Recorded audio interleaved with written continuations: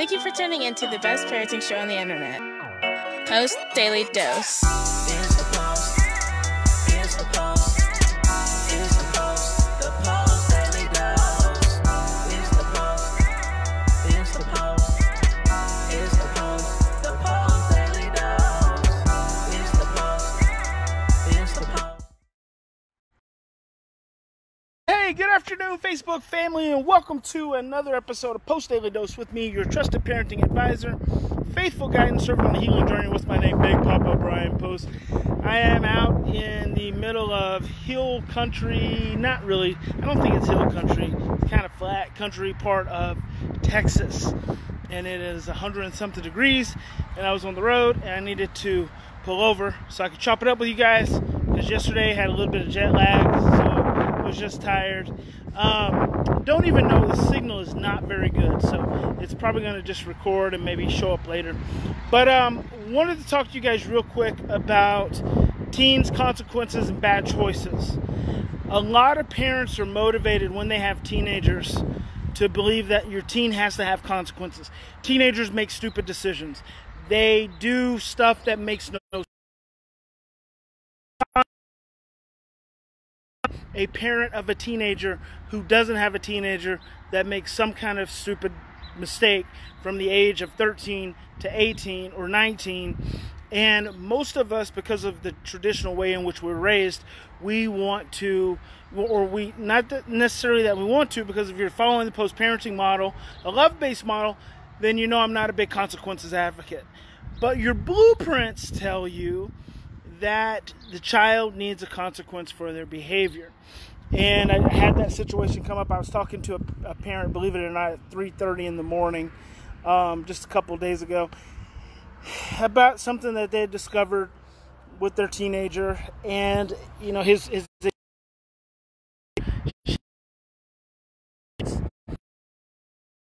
say this, I have said it until I am literally blue in the face, even though I'm, you know, quite black actually, and not blue, but I've said it ad nauseum over the last 20-something plus years. When you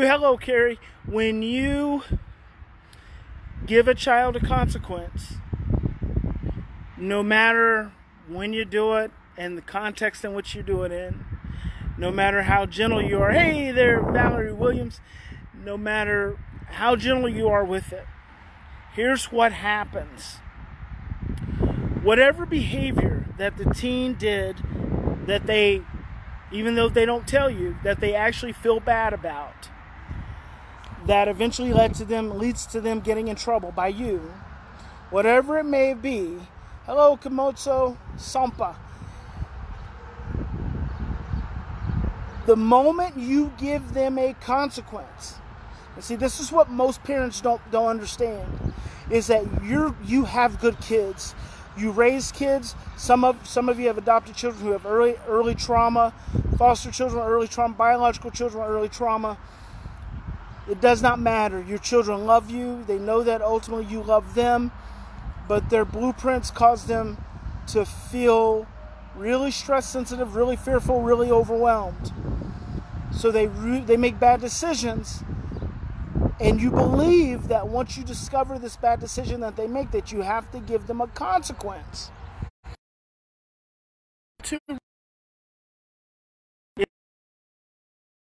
They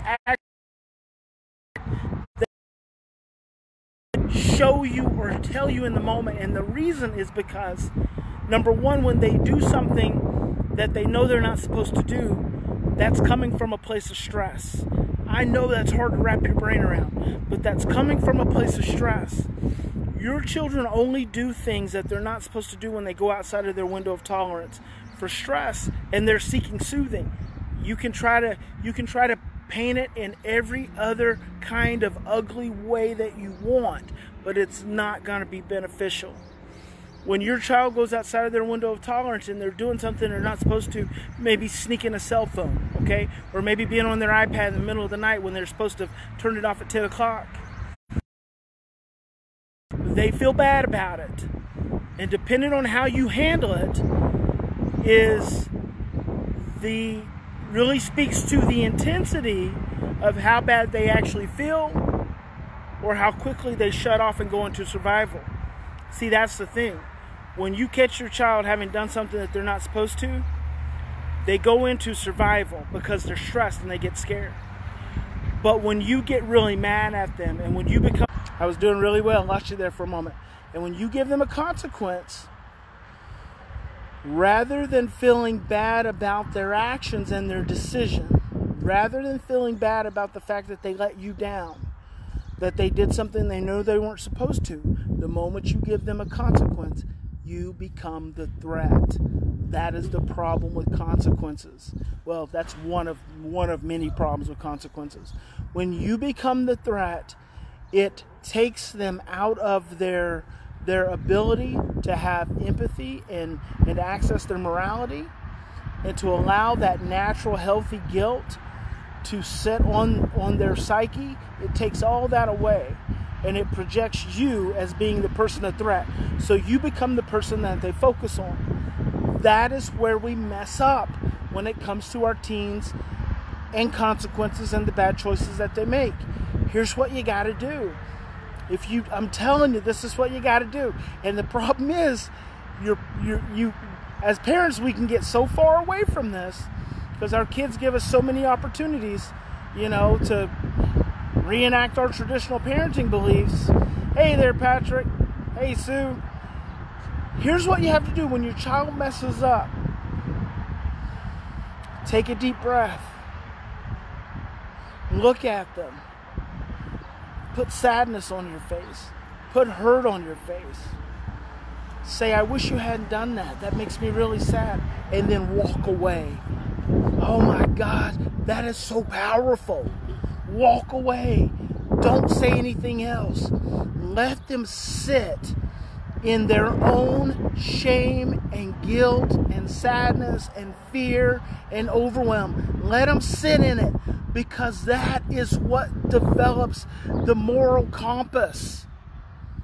Internal shame, internal guilt, internal fear, internal anxiety is what develops the internal moral compass.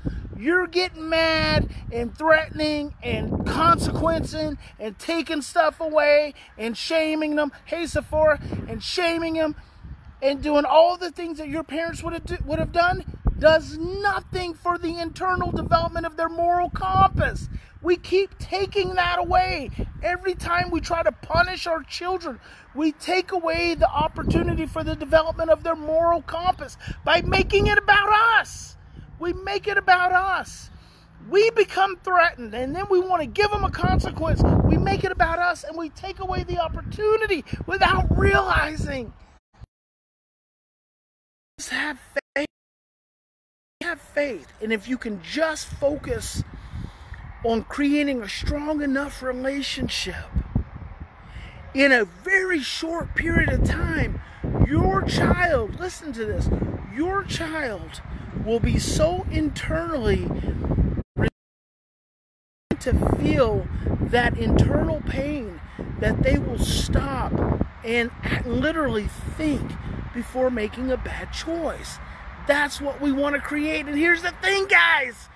We want to do it while they're teens. We don't want to wait until they're adults. We want to train them now. We want to teach them now. We want to let that internal moral compass develop now while they're still in your home. Have that closeness while you still see them every single day. You don't want to keep giving them consequences all the time up until they turn 18. Then you've got no relationship, and then they just leave home. And guess what's going to happen? They're going to go out and face consequences of life without any internal moral compass. We have an investment and an obligation in our children, providing them an opportunity to feel the connection and power of relationship, to feel the connection and power of, and to allow that to guide them throughout the rest of their life. The teenage years is just a short period of time. Don't give up on your children. Have faith.